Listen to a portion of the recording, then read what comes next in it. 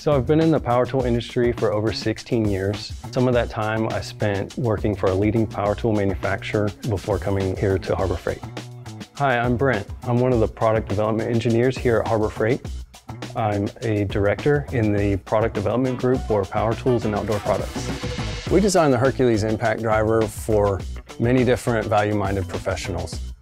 The ergonomics were very important with the development of the Impact Driver. We worked for a long time on the handle grip area specifically, making several different prints, working with lots of different people to get their hands on the product. Harbor Freight has a lot of different professionals that work here in the quality assurance lab. We consult them from the very beginning of the product development all the way through testing. We have guys using our tools that are certified ASME mechanics, have been doing it for 30 years, and now they work for us. And so they have a lot of real-life experience using these tools and can give invaluable feedback on how the tool is reacting in certain applications. We start doing a whole gamut of testing, over 140 different specifications that we're checking on those tools.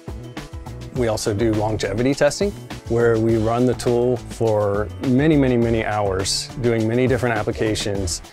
That's one of the unique things about Harbor Freight is that, of course, we want to bring the product to market as soon as possible, but we will delay that process if we have an issue that we need to fix before it gets to the store shelves. And we can introduce that tool whenever we want to introduce it when it's ready and meets our quality standards. That's one of my jobs as a quality assurance expert, is to read reviews. And so we take these reviews from the customers and we will listen to what they have to say to help us make a better generation tool when we're working on the next development. It's really exciting when I read a review that says, Harbor Freight's really stepped up their game. That never gets old.